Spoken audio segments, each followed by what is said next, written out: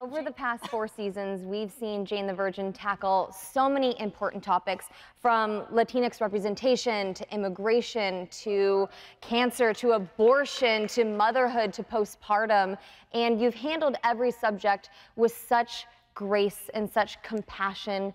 Jennie, when you set out to bring this show from script to screen, what was your overall goal for the series? I wanted to make a show where I wanted to make a joyful show. I think above all, I wanted to have a show where there was a heroine at the center who was good and positive and yet conflicted and complicated and all of that, so that you can see that good people are interesting too. That was part of it. I felt a lot of pressure to make sure that the representation felt good to the actors and to the rest of the team and the writing team. And I wanted, I just wanted to authentically represent these characters and tell a lot of stories, and the way that women can be different in so many ways, and there's no right or wrong. I wanted to be able to talk about things with compassion and with empathy.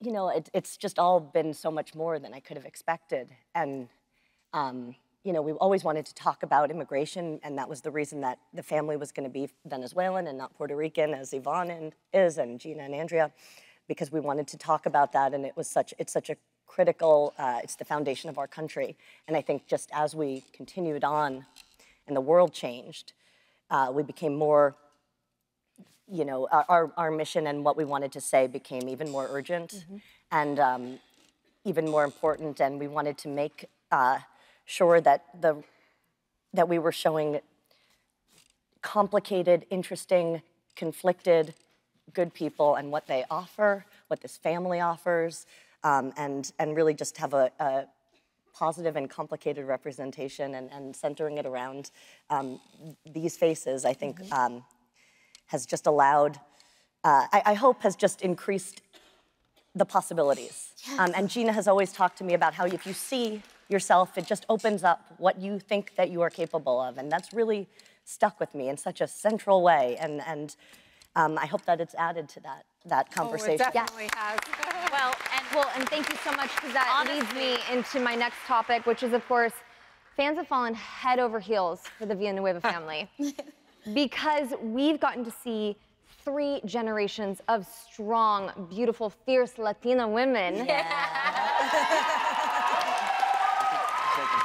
Who have supported each other so fiercely. Andrea and Gina, and Yvonne's not here, obviously, but can you please speak about the connection that the 3 of you found together, and what that means for you to represent the Latina community for this? This is my mama right here.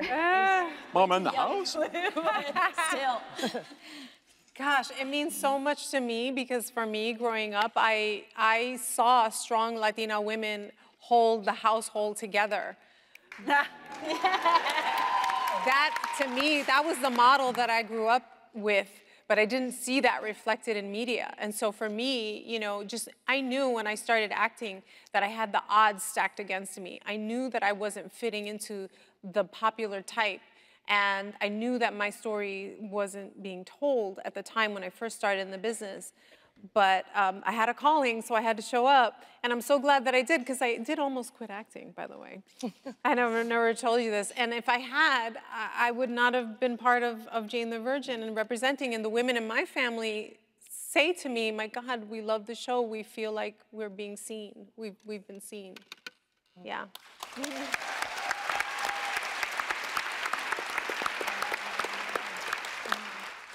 Gina, anything you'd like to add about the ladies of the Villanueva family? Oh, these women just are the most incredible women to be around. Just to echo what Andrea said, in my household, I have been raised by such strong women. So it's lovely to continue to be around them, be inspired by them, be advised by them, be protected and loved by them. It's pretty fantastic. I feel very, very lucky. Yeah.